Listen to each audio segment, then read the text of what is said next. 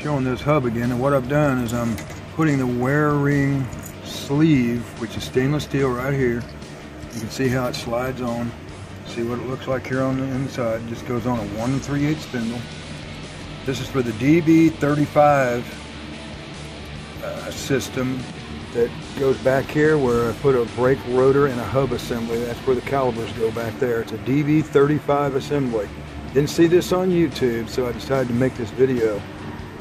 So now here we are back up here. The wear sleeve goes on like this. It's driven on to where it goes over this seal right here, and this wear ring sleeve will butt up against the bigger seal in the back of the spindle.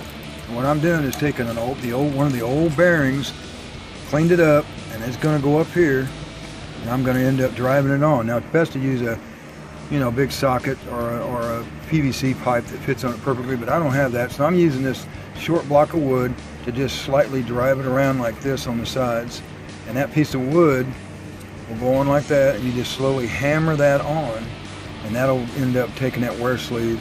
It'll drive that sleeve right up on there, and I'll show it to you when I'm done driving it on.